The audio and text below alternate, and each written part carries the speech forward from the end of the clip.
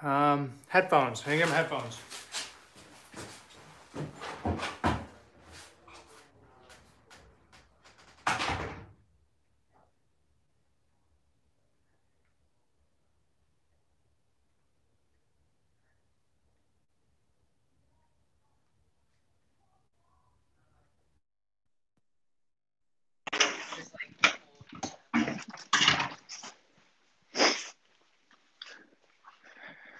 Can anyone hear me is the question. Let's see if I can get my other camera set up here.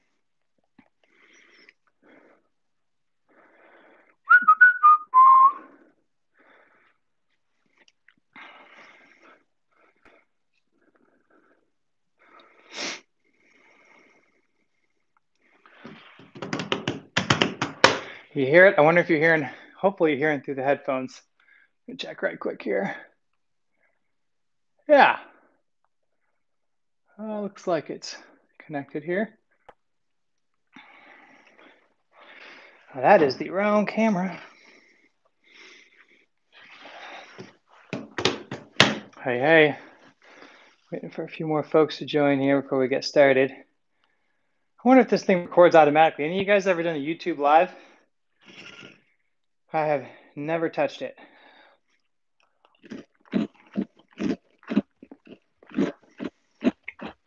That chewing is horribly annoying. I will stop. I just haven't gotten dinner yet. I got carried away doing some wood turning here in the shop. And time got away from me. Almost missed what I was trying to do here. All right. Gonna have trouble getting the table in on this too. Oh, hey, hey. Dude, those blowers are awesome. The key blowers are kick ass. How you guys doing tonight? Getting by? Hey, hey. I got my phone set up, so unfortunately I'm not going to be able to respond to any of the comments, you guys. Otherwise, if I happen to read it, I'll try and get back to you vocally. How's that top handle saw holding up for you? I've not been real happy with it. I just got one recently. I've actually got the Husqvarna top handle, a battery saw, at least the old one. I haven't gotten the new one, but the new Husqvarna is like 3 times as expensive as the Makita. I could literally buy 3-to-1 Makita saws rather than the Husky, and they're not that different as far as I can tell, at least in sheer power. But the actual, it seems to me that the batteries on the Huskies seem to run a little bit better. They don't shut off quite as easily as the Makitas. I've had some issues, especially in the cold. 10 p.m. Dang, you staying up late? That would be bedtime for me.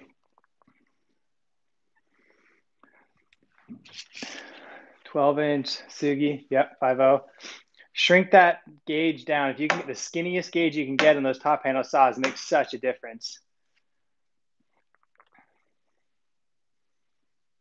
Yep. Yeah, the lighter weight makes all the difference on those things. You probably love one of the little, it was the 2511, the Echo. That thing is so tiny, and guys like August have hopped them up, increase the compression, blow out the exhaust a little bit bigger, and those little tiny 2511s by Echo rip. They're way lighter than the Makita top handle, but at least it's no more pull starting. You've joined the club. Squid, just another minute or two here, and I'll bust out these guys.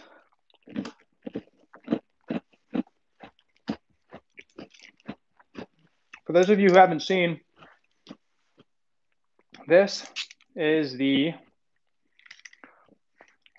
Notch Fusion Tether with the rope wrench. Now, it doesn't come with this, which is kind of a bummer. Hey from Ontario, good to see you. As far as your question about the 194T, that's the still electric. I haven't heard good things. That's the only one I haven't played with of all the major brands of electrics. But I watched a video that August put out a while back when it first came out. He got a demo unit, and it was pretty gutless as far as he could tell, and so I just haven't even messed with it. I don't have any preferences for hitch cord. I just get something that's burn resistant. I don't actually climb with hitch cord often at all. So I've got just a couple of randos. I just like to get short ones. I almost always buy the shortest ones I can find. You know, I think this is probably a 30. I'm not sure how I ended up with this one, but almost always I go with a 28 inch. Yeah, it's a 32, so it's kind of a long one. But I like this, the rougher. I like my hitch cord a little rougher with the Technor on the outside, because I tend to keep my ropes. I tend to change them out pretty regularly, so they're usually fairly slippery. So if I'm going to use a hitch cord, it's not going to be on a slippery climb rope, and I don't like the slip slidiness. So I'll reiterate this a few times around. I'm going to dive in here because who knows what else is going to happen. Hey Tom, good to see you. I've been a long time user of the Zigzag as far as a device, just like a multi-purpose device, and as a beginner's climb device. I can't speak highly enough for it. This thing just is killer, because I've basically any rope I put in here, all of the standard arborist ropes, Ivy, all the Teufelberger ropes, the like the ecstatic and Adrenaline. I've used, I guess what's the other one besides the Ivy? There's a couple different Ivy ropes. There's a Samson rope I've used. Basically, any rope I've tried, this thing works smoothly on it, even when it gets all gummied up and nasty. So it's a great device. Now, obviously, I started out using just your standard rope wrench tether. This is kind of an old one, old Rope Logic Stiffy. It's got the 2 tabs. You can see the length difference on these two. It's probably as far as to where the actual see, I don't know if you could see that, where the actual carabiner goes to the rotation point. It's not that different. They're really similar in length. So that's one of the first things I noticed about this particular tether is that it's long. Like, it's actually quite long. And I suspect you could probably, those of you guys who are a little bit bigger and tie with longer hitch cords, put more wraps on, you might actually find that it should probably still work, I would guess. I typically, like I said, I like to use real short hitch cord, and I don't wrap that many times. I'm a pretty small guy. If I'm putting more than 4 wraps on a distal hitch, then I've got a really slippery rope, or I'm trying to just use up space. But the length shouldn't be a problem. One of the key advantages of this system, one of the things I really like about it over, let's just say the Petzl Zigzag with the chicane, it's hard to describe. That's why I want to do this video. I got to demonstrate for you. So the Petzl and the chicane, they're designed to mate to each other, right? So with the chicane, you have to have the Petzl specific carabiner.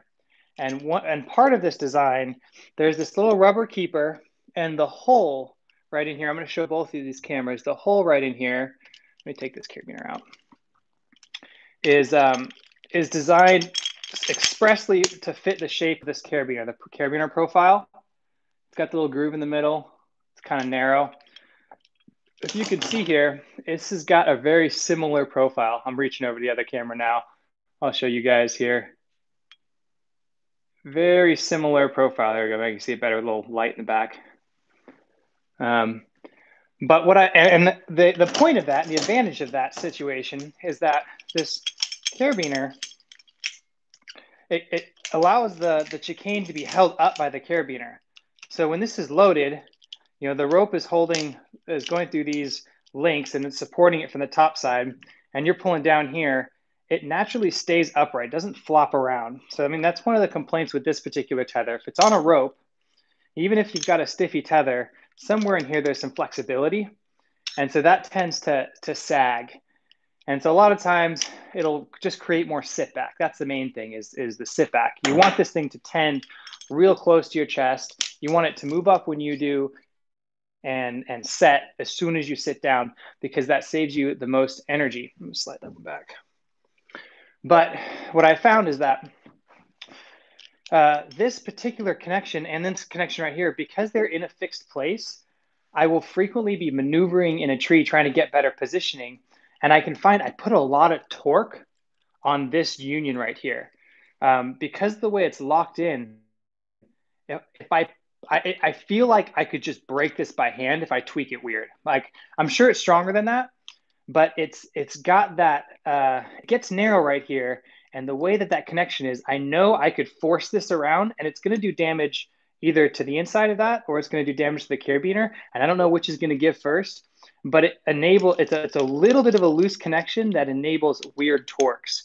And then of course this is all rigid throughout.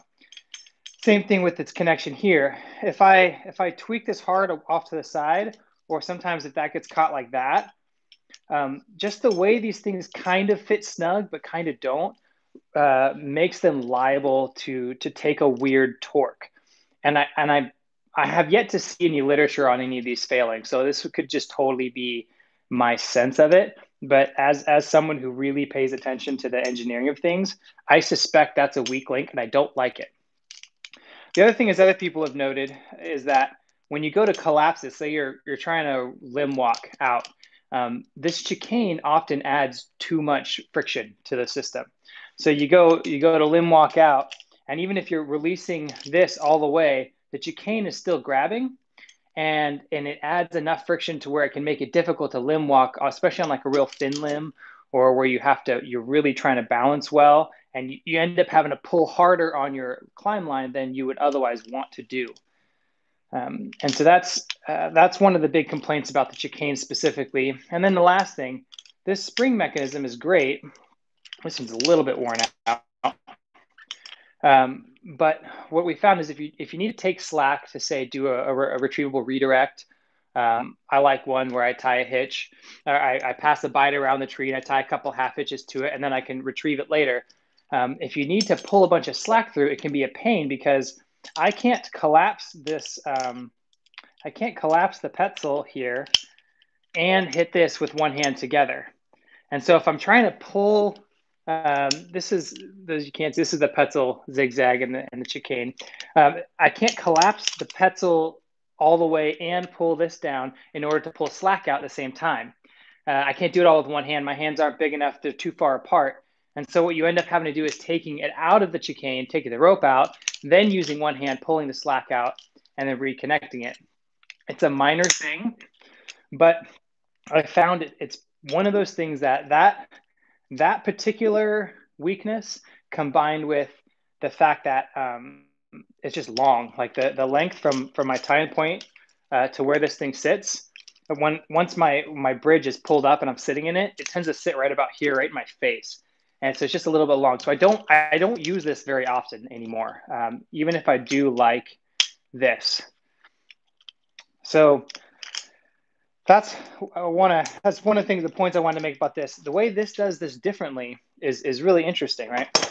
So I'm gonna try and do these, compare them to one another in a way that hopefully can make sense. You'll have to visualize it because I don't have this hung up. Maybe I will get a rope hung up in here. So unlike the Petzl, where the bottom carabiner is, so this is the one you sit on. This carabiner is the one that can be loaded weird and you get a funky torque on it. With the notch fusion tether, you don't have this secondary carabiner, so you don't have that weak point and you don't have the potential for a weird torque. On the fusion tether, the hitch cord is what acts like the links in the Petzl, and then this one carabiner is all you need to attach to your harness.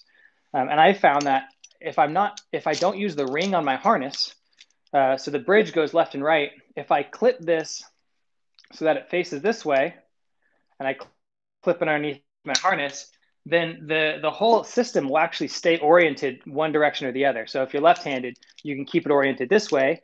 If you're right-handed, I keep it oriented this way. And the nice thing about that is it sits a little bit tighter, lower to my body, a little bit less out of my viewing range. And then also, because this is a loose connection with this carabiner, it slides around rather than torquing. It's a big enough opening here that you can't just leverage it very easily into a weird position, and it's beefy. it's just a much beefier construction, single piece, all the way through, which I like. It inspires more confidence, in my opinion. And it's actually beefier than I thought it was going to be when I looked at it. I saw this cast aluminum, and I figured it was going to be just like the chicane, but it's quite a bit heftier, and I trust it. I really like it. There was a question there, and I want to see if I can get to that. I have the same rope as Hyperclimb, just different colors. Not sure. System seems very long. Yeah, this is actually shorter than this when it's all said and done, because if you look, like I said, this bottom carabiner is the one where it attaches to your harness. And on this guy, it's this carabiner attached to your harness. So it's actually another 2 inches longer than the whole Petzl setup. I always recommend this to new climbers. I don't necessarily tell them to buy the chicane. I don't think that's necessarily the best way to get into single rope from having the zigzag. But the zigzag as a beginning device for and its ability to be converted over to a single rope system easily after learning moving rope systems, and the fact that it's so versatile, it doesn't get gummied up with sap. It's great. I like it, but it's not necessarily my first pick. Anyway, so I want to talk a little bit about this guy in comparison too. So one of obviously the alternative to this tether, there's a couple of them on the market. Rion Rounds, I don't know if you guys know him, hit him up on Instagram. At Rion Rounds has got a great arborist Instagram. He's just a cool guy. Good. I'll see if I can answer that later. So Rion Rounds is killer. He actually designed his own tether that's a lot like this. It doesn't have the pulley built in, but it has the spring-loaded top. So one of the big differences between the standard stiffy tether and the fusion tether is this little bit of spring-loaded action on the rope wrench. So the advantage of that spring loading, for those of you who maybe aren't as familiar with single rope, pardon me just a second, I gotta grab a rope here. Having that single rope or having that little bit of spring action can make a big difference. Let's see. Need something to hang this on.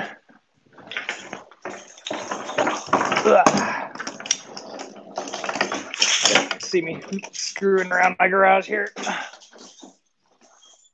For the guy who asked, what are these devices for? They are for work climbing, positioning. They're for high angle rope access, arborist specific kind of work. It lets you go up and down a rope while staying tied in at all times without having to tie new knots. Okay, spring and the rope tether. Okay, so what I was going to show you guys, now that I've got a little rope hanging here, if I've got a spring in the rope tether, if I slide this thing up, the rope wrench comes down, but when I sit in it, it kinks it, right? Well, if I don't have the spring in it, then it stays hanging just a little more vertical, which lets it slide up and down by itself. Because there's a little bit of a spring in there, it grabs. So it creates a more consistent setting action. And that's kind of the point of that little spring. It's a small detail. It's a very subtle spring. It doesn't have much action to it, but it makes a big difference. I'm going to grab that other rope wrench here and show you.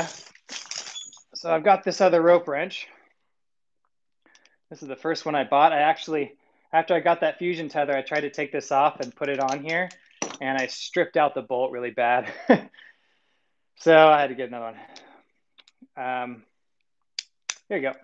So the idea with this, same general idea. As long as I'm nice and vertical, it tends okay and it grabs just fine. So it functions fairly well. What tends to happen though, is that I'll be over here and you can see how that just fell.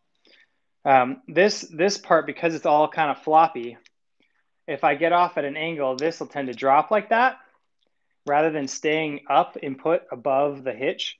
And so I might sit back in my hitch, and if the hitch grabs, I'll probably end up putting a lot more force in the hitch than it's designed to, because those of you who maybe are a little bit new to climbing, you're like, well, why don't we just climb on the hitch? Well, that's what we're trying to avoid, is just climbing on the hitch. If you use the hitch by itself, it ends up jamming up so tight that after you put your full weight in it, that it just becomes impractical to use, right? So here's your standard, it's a distal hitch, right? So I can put a certain amount of force and have it not lock up on me real bad. But if I'm going to put my whole body weight on that, what I'm going to find is this thing cinches really tight and it's no fun to use. I don't know why this isn't exactly the point of this conversation, but I figured I'd at least bring you all up to speed. If any of you guys are out there trying to climb a single line by itself with just a hitch cord, you need to stop and get one of these devices, because it makes sense. Makes it not looks like a much more responsive system. That's basically what it comes down to, right? So if you're looking at this device, this rope wrench device, it was revolutionary, because what it does when I sit in my hitch, that device adds friction to the system. It makes it much more, even with this totally collapsed, it's still quite a bit of effort to get that to extend. Now, when I go up, this hitch cord doesn't want to slide up easily without a pulley underneath it. So you ideally, in your standard hitch climber system, you've got a little tending pulley right here that helps slide the hitch cord up. Now, see how this doesn't have a spring. So when I slide this down, sometimes that just drops. Like right now, it's not grabbing on the rope. That's where you want to see as the hitch comes down, but it doesn't always do that. And that's because there's no spring. So the notch fusion tether solves both of those problems. It solves the pulley at the bottom problem by adding a little pulley at the bottom. There's this cool little swivel system too, so you're never risking dropping a pulley if you got to take your system off mid-go. So it kind of stays attached. Oops, let's see here. Got that moved around. Yeah, so the system stays attached. You're never going to drop this pulley unless you drop the whole device. And then this little spring load system makes it just more responsive, as you said, more likely to grab as you sit down rather than to just fall down with you and end up putting all your weight and binding up your hitch. So as I release that, it always grabs. So if I pull that down, a little bit of spring there keeps it grabbing. So it ends up being really nice. So I use this the last couple of days. I don't generally climb with hitches. I'll just say that right now. I'm just not much of a hitch guy. I've got mechanicals. I keep my ropes clean. I really like how fast things like the akimbo and the rope runner come off and on the ropes. So I don't tend to use hitches that much. I deal with a lot of sappy trees too. And as soon as you get one of these hitch cords sapped up real bad with our pitchy pines, then they end up functioning really poorly. But a lot of guys love hitch cords. One of my climbers I'm training, he's just all about it. He loves it. He ordered this recently. I think he's going to really like it. If you are a hitch cord climber and you don't have any single rope device, you don't have a rope wrench or a tether yet, I would recommend this. I think it's a good way to go. It's a little bit pricey. This combination here, it's about 140 bucks, I think, for if I remember correctly, for the actual rope wrench. And then this tether itself is like another 40 or 50 bucks. So you're almost at $200 just for this. Add a carabiner, you will be over $200. Add another pulley, because you got to have the pulley. The pulley is about 60 bucks on its own. So 60 bucks plus 40. So you're about 100 bucks plus this, plus 150. So 250 bucks for a proper hitch cord setup with a regular stiffy tether. And if you want to get the notch fusion tether, it's 150 bucks for the tether and then another 140 for this. So it's like another $50 more overall than setting up with like a standard tether, which you need. You got to have a tether with the rope wrench. But but you do end up with a sleeker, more responsive, kind of easier to work with system that I think you'd probably find that 50 bucks is well worth it if you're insistent on using hitch cords. So that was most of what I wanted to cover. I'm totally going to take some questions now if you guys got something burning. The big thing I wanted to point out overall, just to hit it one more time for anyone who's maybe has just joined, is that the chicane Works only with Petzl carabiners. So if you don't have Petzl carabiners, you'll have to buy one of those too. And it has what I think to be a flaw in the design. And I know they did it intentionally. I know it's to keep this thing vertical. But the fact that the spring's a little bit too strong, you can't pull slack out. And the fact that this particular connection point right here is prone to side loading and weird torque if you're climbing through the tree, makes me hesitant to recommend the chicane as a solution for turning things into a single rope device. Now, you can't use this. Now, here's the kind of the sad thing, right? You can't use this notch fusion tether with the zigzag. So if you already are committed to the zigzag system, check out Rion Rounds' tether. That thing is kick-ass. It is awesome. So I guess I should swear it's probably, I don't think I'm on 18 plus only here at the YouTube streaming. But yeah, so if you're already committed to zigzag, which I know that's a lot of guys' first mechanical, it's awesome. Go with the Rion Rounds tether or get yourself a good stiffy tether, and you'll find that works well for you. So I'm gonna go through some of these little YouTube questions here and see if I can't hit a few of them while we're live. All messages visible. Something using just a hitch and a figure eight. Someone else just climbing with a hitch. Always wonder if it's practical. Okay, so that you're probably talking about the old single rope technique. What do they used to call it? It used to be a part of the climbing competitions, where you would just have a hitch. You could go up. Wow, foot locking. It's the old foot locking technique. It's fast. It's efficient. It takes a lot of technique, and it is brutally hard to do. Very few people ever use it anymore. Now if you've got I use a Haas and a foot ascender, so knee ascender, foot ascender, it's way more efficient, easier to deal with, more reliable. Love it. I'm a uni guy. Yeah, I got a uni too. I don't like how the rope pops out of the bottom, pops out of the top. I don't think I'm going to keep using it. How do you keep ropes clean and mechanical devices with sap? Mechanical devices are easy. Most any solvent. You want to use one that's friendly to the plastic bits, but most any solvent will get it out. I don't do anything with my ropes. I just run them in oak. Once it's really sappy, I pretty much stop using it, or I only use it in a pine tree. And then if it gets bad, I will send it. I'll just use it in an oak tree for a while, and that tends to burn the sap off over time. What's better, the Rope Runner Pro or the Akimbo? Is the Akimbo worth buying? Oh, there's a good question. So I actually have I think I have a video on my channel about the Rope Runner Pro and the Akimbo, and I compare them. Here's the two devices. I'll show you. I'll go over it really quick. These are by far my most often used devices. I'll start with the Akimbo because it's the most basic. If you don't have pitchy trees, so if you're not frequently in pitchy trees, like with lots of sticky sap, this is a fantastic device. I really like it. It's very compact. It's super simple. It's fast and easy to adjust, to change from rope to rope. Once you figure out how it adjusts, because it's a little bit tricky and it takes some dialing in.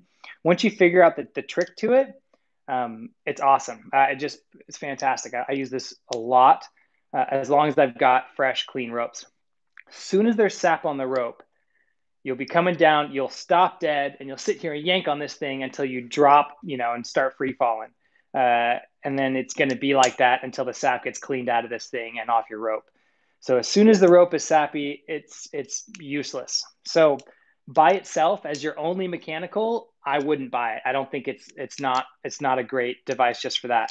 If you've got something to use when you're in a pitchy tree, you've got the zigzag, which is awesome with pitchy ropes, or you've got the rope runner, or heck, you've got a hitch that you're willing to sacrifice, whatever. Then as a second device, it's awesome. Love it. Single rope, double rope, I go back and forth all the time. Very frequently, I will go up, access single line, switch over double line. Both of these do that really well. The rope runner, I have found, it doesn't adjust as easy, right? So you need an Allen key to actually adjust it. I found a happy medium setting. It's kind of right in between the 2 and the 3, a little closer to the 3. So it's right in the middle of the adjustment range, and it works for pretty much all of my ropes. It's a little bit fast running on my thinner, softer ropes, and it's a little bit hard on my thicker, fatter ropes like my Samson Voyager, or with my what's another one I've got? Mercury's a little bit thick, but it's not a perfect setting for all of them, but I can pretty much put it on any rope and trust that it's going to work. SAP does make it sticky and does make it a little bit inconsistent to use, but not nearly so much as the Akimbo. It's still totally practical. So I like this device a lot. So this would probably be my second most used, and that's only because I've got newer ropes right now that I haven't done many nasty sticky pine trees, and I've got ropes that are dedicated to going in those trees. If I'm going to be in a nasty sticky pine tree, very often, if I'm not craning it, I'll use this device. So I hope that answers your question. They have their pros and cons. I like the compact nature of this. I like the ease of use, the adjustability. I like the fact that this doesn't die in sap. The Akimbo could be nice. It is nice on spar work. It takes a little getting used to how off and on it is, but it totally works well. I like that because it's so small, and oftentimes I'll use a quickie, a notch quickie, to choke my climb line around a spar, especially if I'm doing crane work. I'll choke it, slide off the Instagram. I know that YouTube's kind of hogging the question group here.